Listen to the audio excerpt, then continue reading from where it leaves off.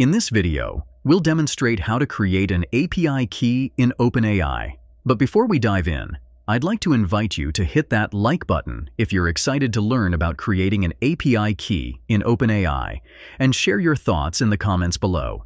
Your feedback helps us create better content for you. Are you eager to utilize the OpenAI API? Well, the first step is generating a secret API key for your project. Let's get started.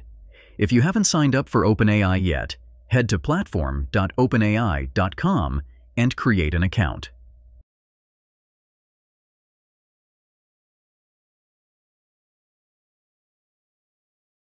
Once you've successfully signed in, you'll land on the Overview page. To generate an API key, simply click API Keys. If you've previously created an API key, you'll see it listed here. To generate a new one, click on Create New Secret API Key. This newly generated API key is essential for your OpenAI project. OpenAI advises keeping this key secure by saving it in a safe location. It's crucial because if you lose this secret key, you won't be able to view it again through your OpenAI account. Copy the API key code and save it on your computer. Remember, never share it with anyone to avoid unauthorized usage and potential charges on your API usage. Once you've copied the key, click OK.